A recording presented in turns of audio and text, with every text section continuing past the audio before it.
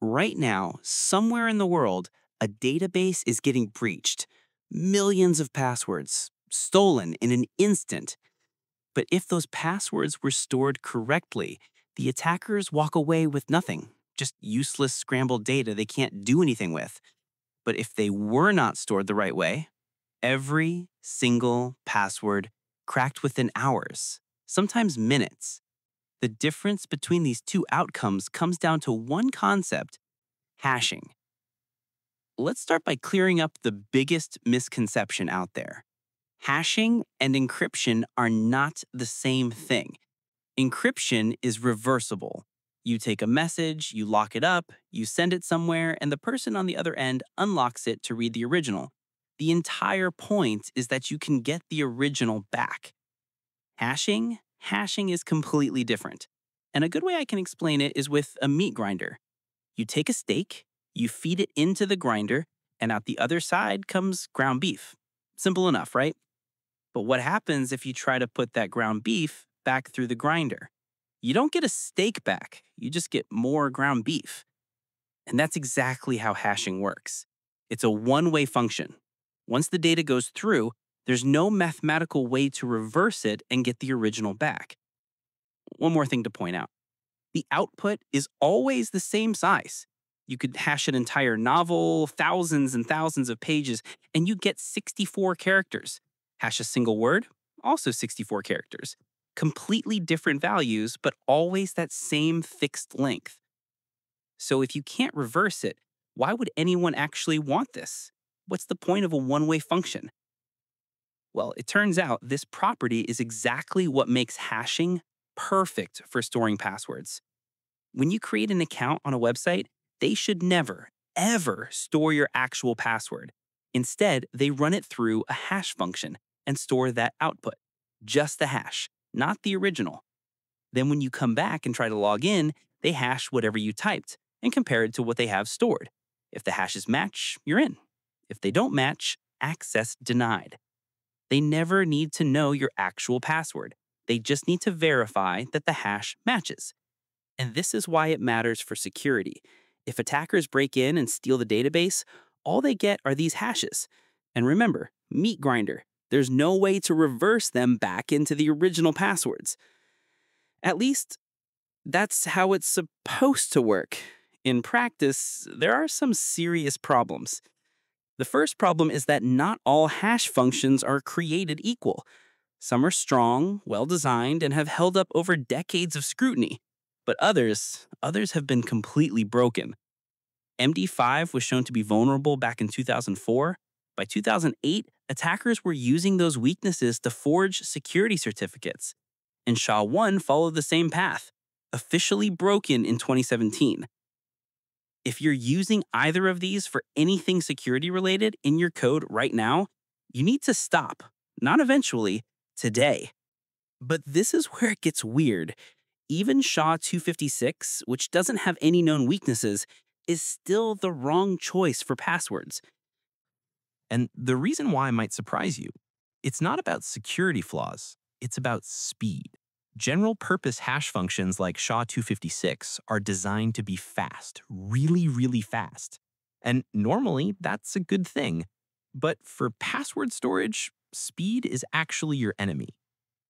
A modern graphics card, the same kind people use for gaming, can compute billions of hash operations per second.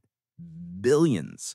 Which means an attacker who steals a database of hashed passwords can try billions of guesses every single second. Common passwords get cracked instantly. Dictionary words with some numbers added, maybe a few seconds. A name with a birth year, give it a minute or two. The speed of these hash functions makes brute forcing terrifyingly effective. But it actually gets worse than that. Enter rainbow tables. Attackers don't even need to compute hashes in real time. They can pre-compute the hashes of billions of common passwords ahead of time and store them in massive lookup tables. Then, when they steal your database, they just look up each hash and instantly find the matching password. No computation required, just a simple table lookup. This is how major breaches go from "we stole some hashed passwords" to "everything's cracked" in a matter of hours. So, we have two problems to solve. Fortunately, we have two solutions, and they work together beautifully. The first solution is called salting, and it's pretty straightforward. A salt is just a random string of characters that gets added to the password before you hash it. So instead of hashing just the password by itself, you hash the password combined with this random salt. And the crucial part, every single user gets their own unique salt. Let's see what happens. Two users both chose the same password, but because each one has a different salt, the resulting hashes look completely different. There's no way to tell these came from the same original password. And this completely destroys rainbow tables. An attacker would need a separate pre-computed table for every possible salt value. With a 16-byte random salt, that's more possible combinations than there are atoms in the observable universe. It's just not feasible. So salting solves the rainbow table problem, but we still have that speed issue. Attackers can still target one specific hash and throw billions of guesses at it per second. We need to slow things down. This is where bcrypt and argon2 come in. These are hash functions that were purpose-built specifically for passwords, and their most important feature? They're intentionally, deliberately slow. Now, I know what you might be thinking. Won't that make my application slow? And the answer is barely for legitimate users, but catastrophically slow for attackers. Think about it this way. A real user logs in once, maybe twice. An extra 300 milliseconds on each login, they'll never even notice. But an attacker trying to crack passwords needs to try billions or trillions of guesses. When each guess takes 300 milliseconds instead of a nanosecond, you've turned a few hours of cracking time into centuries. The math just doesn't work in their favor anymore. So let's talk about your options. First up is bcrypt. This has been around since 1999 and it's battle tested. It handles salting automatically, so you don't need to manage that yourself. And it has this thing called a cost factor that you can increase over time as computers get faster, so your security scales with hardware improvements. Then there's argon2, which is the more modern choice. It won a password hashing competition back in 2015, and it's now considered the gold standard. What makes it special is that it's memory hard, meaning it requires a significant amount of RAM to compute. This makes it especially resistant to GPU-based attacks because GPUs have lots of processing power but limited memory per core. Either one is a solid choice. The important thing is that you use one of them. Don't try to roll your own solution with SHA-256 and manual salting. These libraries exist specifically because password hashing is tricky to get right, and they handle all the edge cases for you. Before we wrap up, let me quickly run through the mistakes I still see in production code. MD5 with no salt, broken algorithm, no salt, way too fast. Triple threat of bad.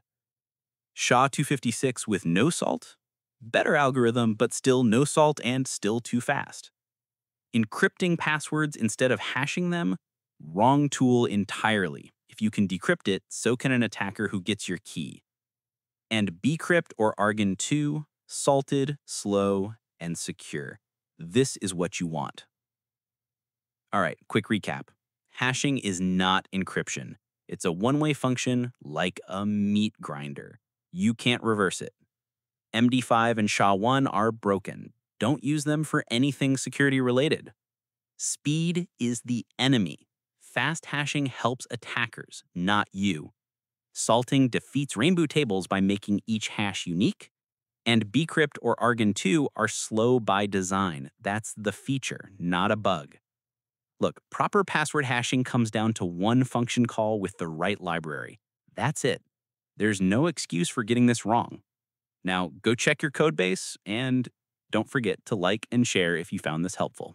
Thanks for watching and see you in the next one.